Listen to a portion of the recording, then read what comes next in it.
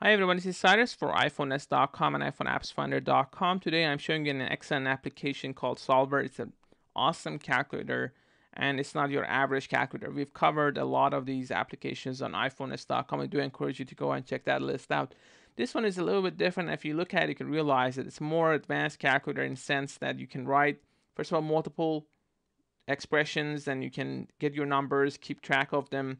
You can keep track of a draft, upload to iCloud and Dropbox. But more importantly, you can add words. So let's say you're teaching someone something and you want to actually add words to help them understand. Also, you want to leave yourself comment as you are doing complex calculations. You can handle that all here. And you have your keyboards, you have these two, you can switch between them easily. If you want to disappear, you type on that. Now you click on that, tap on that, and when you have this 1, 2, 3 keyboard on, you can swipe to the left or right to get different keyboards. So you can add numbers, you can have your sine, cosine, log functions, you have your conversions. Here's where you add your variables, and I have, as you can see, the first line, I have a times 69 minus a1. So usually when you give it to a calculator, it doesn't know what to do because a and a1 don't really have a value. Even if you're doing hexadecimal, a has a value, a1 doesn't have a value, so you can't really go by that. If you tap and hold, you see the value is 25, and I defined it as 25, so that's why you get that. If you tap here again, you create a new variable, and you can say, I want the value to be 60, let's say 67. And if I go here and I just type A2, and if I go back and just put it something, we want to do something with this. So let's say something like that. And because you are doing multiplication first, so A1 times A2 is going to be calculated first, and then you subtract these numbers. So that's how it works. You actually have to remember the order of operators, and this calculates first and then you get 69. So that's why if I change that number to, let's say, plus, it changes because you're changing the order again and the way it calculates. So I'm not going to get into math and how it works, but the point is you can have your variables and use them in this application. You can also, as you see in the second line, you can just say 34 oranges for $20 each. I could have added a dollar sign, I didn't, but this gives you the number.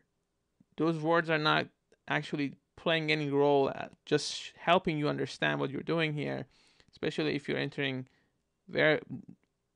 entering problems from, let's say you're studying a course in math and they give you these, those problems, if you have 20 oranges and what happens, we are familiar with those funny questions. You can add them here and get a better understanding if you have trouble.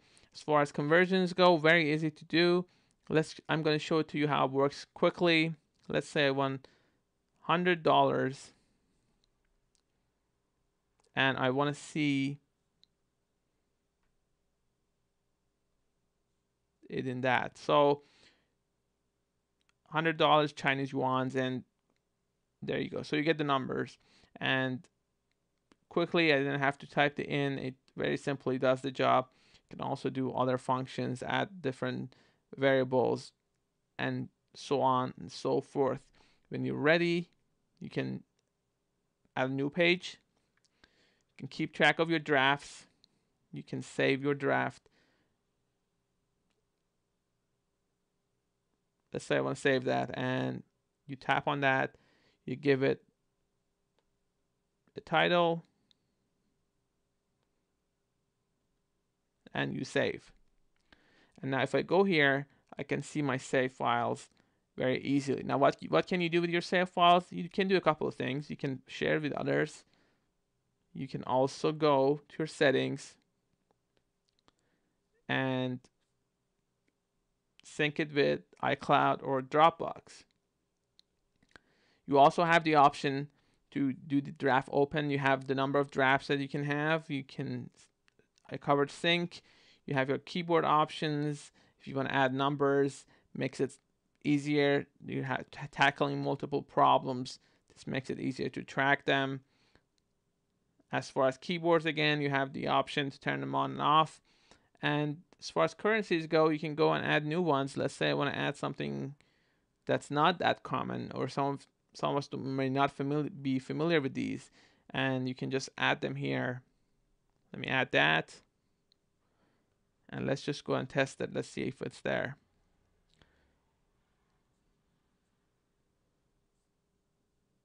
I can find it here.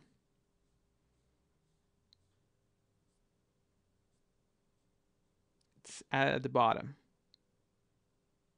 There we go. I guess what I would do is maybe get the ordering right. I think the order maybe should be up here, right? So, but other than that, I mean, it's really just simple to do. You just add what you want, the currency, whether it's there or not. You can just add the ones that you want, and if it's not there by default, and then you get the numbers, you just enter your information, and this does the job for you. And obviously, if you don't correct currencies change, so but you have the option to quickly figure out and get an idea what you're dealing with as far as the problems you're dealing with. And I would personally use this application more for these functions, because that's what's important, especially if you're taking a math course. They usually ask you to do sine, cosine, log, ceiling, floor, absolute value, remainder, and you have your variables to deal with. So now let me get rid of that. As you can see, I can add lines. So let's say I want to add, let me fix that. Let me go here and add line 2. So here's the fun part. I could have done more elegantly, but here's the thing. You want to actually have a multi-step problem that the answer that you get in this step relies on what you get in the last step. So you use that as a value, and this is how you do it. So I could have said line 1, and the value changes. I could have also said line 1, line 2. So you really have a lot of options here, and I really can't say good enough things about this. You really have to play around with it to get a better idea how it works. But what I can tell you is you can define variables. You have all these useful keyboards. You have the option to add line numbering. You have iCloud support, Dropbox. You also have the ability to use the lines, values in lines, to put together and solve complex problems. So sometimes your problems are going to have multiple steps. You need to take multiple steps, get one value, use that value to get another value. Think of it as chemistry, physics. These come handy, and this application has you covered. As far as settings, simple to do. Just go and customize what you need, and you're set. Soulver, go check them out, guys. They're really awesome. I'm very impressed with the user interface and what they've done, and it's not just your average calculator. So it's definitely worth checking out if you're taking a course, want to go back to college or school, or just want to have something that is more than just a regular calculator and can handle complex problems. This application has you covered.